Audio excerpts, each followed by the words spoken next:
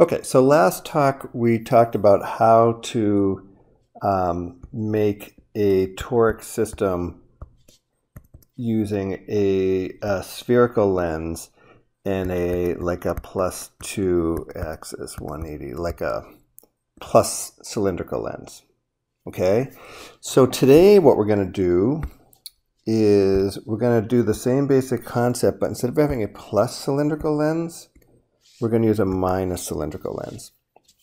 And there's a lot of debate about why some people use plus and some people use minus cylindrical lenses. And unfortunately, a lot of it goes to training.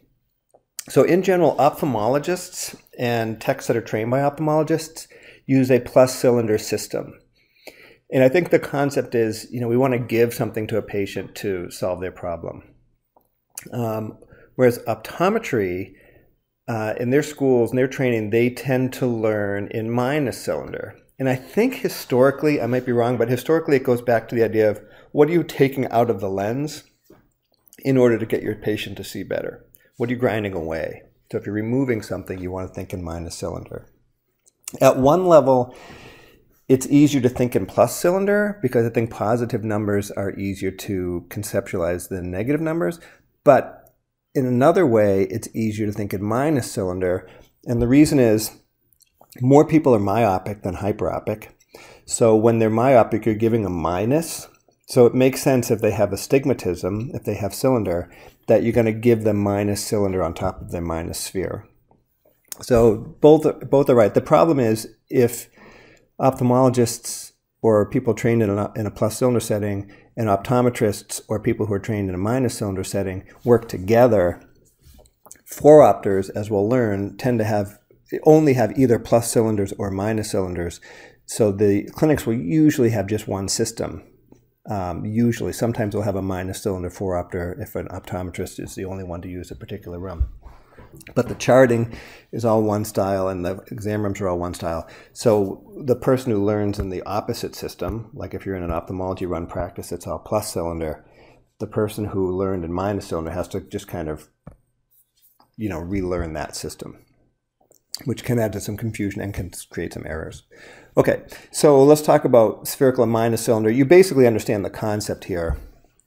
It's just the opposite. So if we want to solve for this one that's written above, +5 and +3 here, and we want to use a cylindrical lens, minus cylinder, and a spherical lens, how do we do it? Well, when we solved for plus cylinder, we were adding. So we looked at the lowest number and made that the spherical lens. So with minus cylinder, we do the opposite. So our spherical lens is the highest number. So that would be a +5 sphere. So what's our minus cylinder? Well, what do we need to add to +5 to get +5?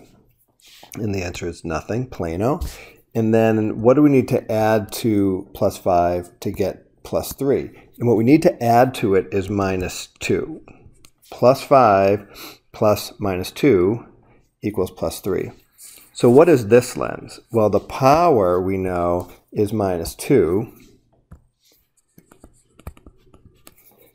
And the axis, the plano, lies along the 90-degree meridian. So it's axis 90.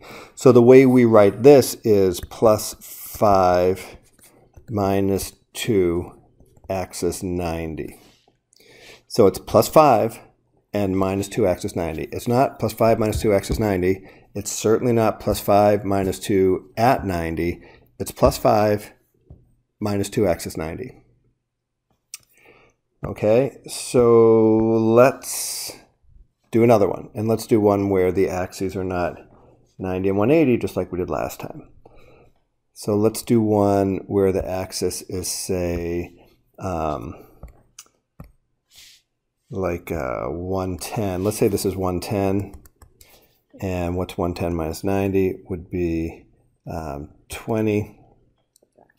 So let's say we have -2 here and we have -1 here. Okay, so if we're going to build that, we have to have a spherical and a plus cylindrical lens. So what's the highest number on here?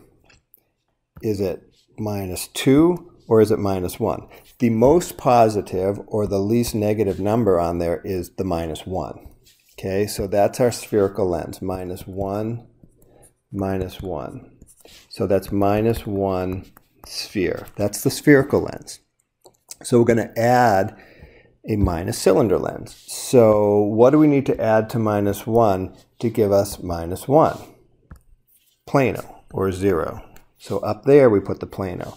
What do we need to add to -1?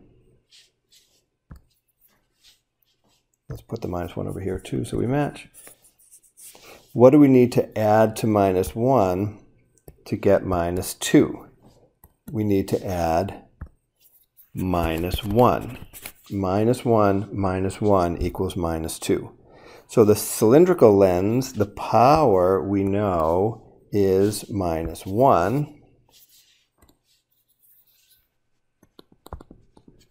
And the axis is where the plano is, which is along the 110-degree meridian. So it's axis 110. So what we end up with is -1, -1, axis 110. So that's how you say this in minus cylinder. So the power cross is this, and then the minus cylinder notation is this, and that's called the minus cylinder notation. Okay? And that's how you build a toric system using a spherical and a minus cylindrical lens. Next time we're going to do the same exercise using just 2 cylindrical lenses and no spherical lenses. Thanks.